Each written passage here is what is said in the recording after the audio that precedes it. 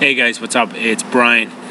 New to Soccer Cleats 101 in 2012 will be videos to accompany each review. I'm going to kick it off ending 2011 with a video for the review that's on the website right now, which is, or the review you're reading right now, which is the Puma PowerCat 1.12 right here.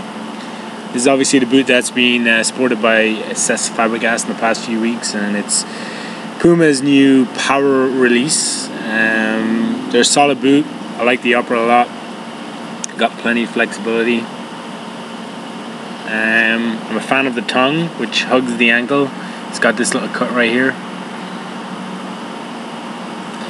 Insole, pretty comfortable. It's pretty standard to be honest, but does the job. No problems with it through testing.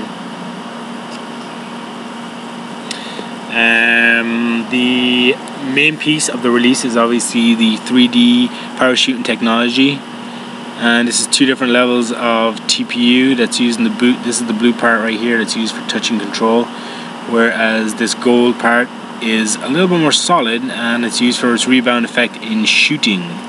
So you can read more about that above. The one negative I talked about in the boot is scuffing along the front, and here is the scuffing, as you can see.